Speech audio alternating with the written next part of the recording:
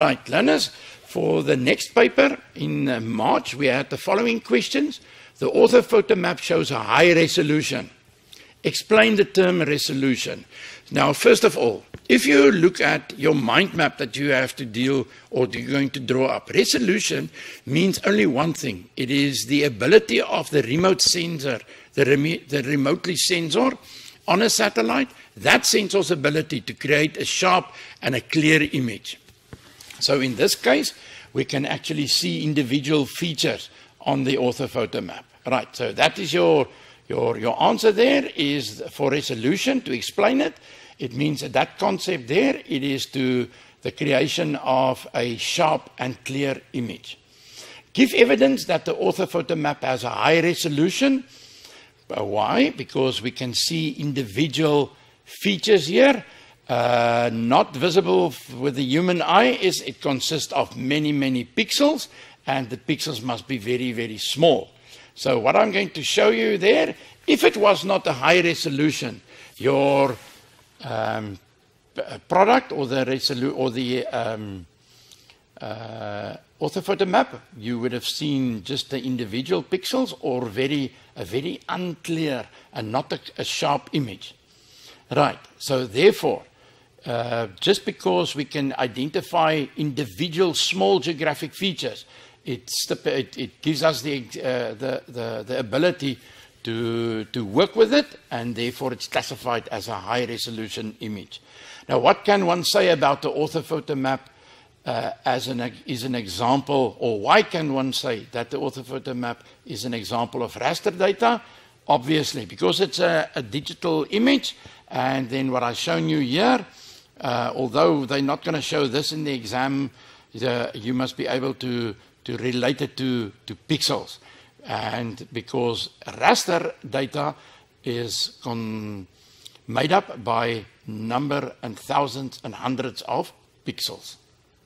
Right, that was also an easy question. Now, due to the increase of farming in Block A, the possibility of increased erosion is very likely. The local municipality can use remote sensing to assess the impact of erosion on the dam. Explain the term remote sensing. So first of all, there's the concept for this problem here. Now, what is remote sensing? Remote sensing, we know, I've told you it's a satellite. So what we do is, it is the use of a satellite or any other remote or a sensing instrument. Looking at from a distance, detecting features. So in other words, to give a very short definition, it is the detection or the observation of geographic features on the Earth's surface by means of a satellite or a sensor on a satellite. And then, if you want to actually impress the examiner or the marker there, all you need to do is to write also without being in contact with the object. So remember, it's always from a distance. Right, and then explain how the local municipality will use remote sensing to monitor the negative impact of the increased erosion on the dam. If we look at this, it is the collection of information of the Earth's surface from a distance by means of satellites. I've also said without being in contact.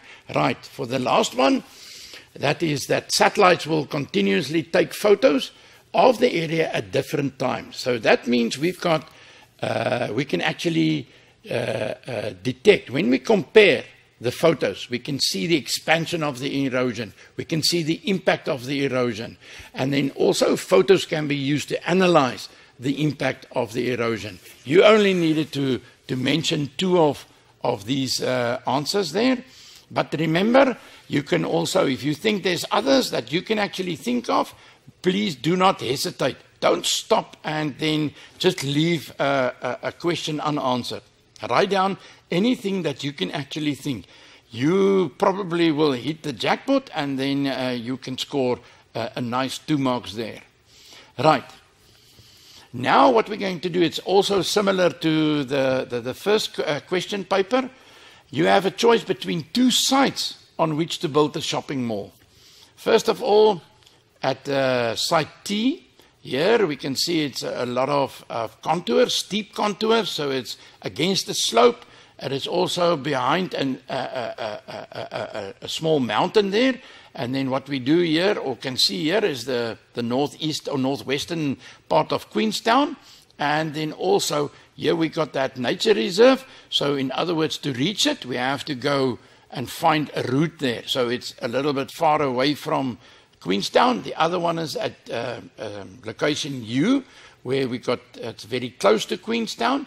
So the question here is to give or to identify two data layers evident from the topographic map that you would use to assist you in making your choice. Right, first of all, we're going to look at infrastructure, the national road. The N6 is also in the vicinity of U, but not at location T. Then, if we look at the topography, at U we got flatland, at T we got against the hill. And then also we can look at the land use. In this case, there's a open space there, which is a most viable place. And it's also nearer to the market, okay, to get goods here. And it's also closer to Queenstown. And it's also close to the residential areas. And it's also in a open space. So if you have to make a decision of which of the two sites, your choice would probably not be T, but then U. And U will then be the letter U here, or location U, will be then the answer to this question. Right, then the last one there is again on the plan view of Queenstown, is an example of data integration. So data integration is the concept for this question. Explain the term data integration. Now learners, what is data integration? What is integration? Integration means to put two things together, to integrate it. So in that case, we take data of different sets and we integrate it, we put them together to create new information. Right, and then also name two sources that could have been used to obtain information, to produce the sketch map, and then also state one problem for a cartographer when he or she was producing the sketch map. Now, two sources in this case, and remember it is only a sketch map, so we might have been using the topographical map on its own scale, 1 to 50,000, and then an orthophoto map, which will probably be on 1 to 10,000 scale, and then satellite photographs, which will probably be something like 1 to 250,000 scale, and then aerial photographs that can range from 1 to 30,000 up to 1 to 100,000 scale. So, why I mention the scale is because that's going to lead to the next question. But any two of these, you can either use a topographic map or an orthophoto map or the satellite photographs or aerial photographs to draw that sketch map. Now, the one problem that you can think of that a cartographer would have when producing the sketch map is using maps with different scales, getting the scale accurate, getting the shapes of the features correct, and then using maps with different map projections. Now, learners, these are the two exam papers with their questions, and all I wanted to show you this afternoon is to go through the answers of the questions, and all those answers would have been able to write down with the aid of the mind map of your concepts and small little information that you add to it, and then also the downloaded mind map that I'm going to show you now, where you can get that. Right. Then also, for those of you who are interested, there's a free GIS software package, Quantum GIS, that you can get from this website. You can go and download it at www.qgis.co.za. So it's for free, and if it's too large, you ask your teacher or the school to download it and then distribute it to you, because it also comes with it on that same site with data.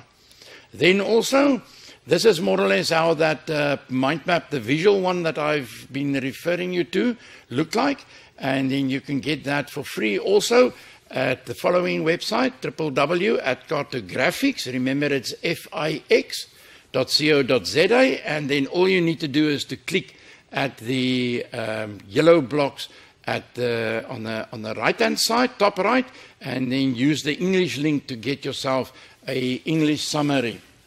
Right, and that brings us, if we quickly have a look at some of the questions here. First of all, I know we haven't got too much time left over. If we look at this, what is the definition of buffering? Remember, buffering is nothing else than where you want to keep something in or something out from a specific feature. So buffering is a zone that is created around a specific geographic feature. All right, and then remember, like I've said, if you look at your previous presentation, you will then be able to see the whole presentation where each and every of these concepts were explained or was explained. The next one here is what is resolution. Remember, we said resolution is the way that we describe the quality of the image, and resolution relates directly to pixel size. So the larger the pixels, the worse the resolution is going to be. So resolution is the ability of the sensor to create a sharp and crystal clear image and to identify objects. Right, and then also we got some learners here from Port St. John's. Hey, that's very far. And then also I see there's a question here from Lutando where he asked whether we can email him the PowerPoint. The PowerPoints are also put on the website of the telematics. Please ask your teacher to go and have a look at the telematics website. It was also right in the beginning. It was shown on the first slide just before the session started. I don't know if it's possible whether when the moment I sign off here is to ask them to probably to put up that website again. I'm not sure when it's going to be able, whether they're going to be able to do that, but let's hope.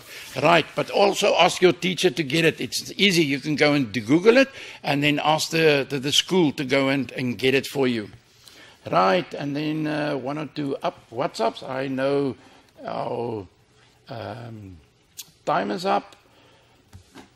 Right. Let me see. How can we create a spur? Okay, no, that is part of the map work. I'm not going to deal with that. How does GIS manipulate data?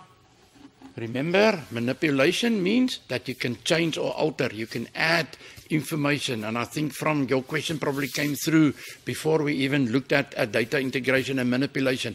All these questions from the exam paper were all questions about data manipulation. The moment you start using information to create new information, that's all data manipulation. Right, and then therefore I thank you for this afternoon's your attention, and then best wishes with the exams. And I do not know whether we will be able to see that last slide or the very first slide, or not the slide, that screen of the university with that information. Best of luck with your exams. Keep well.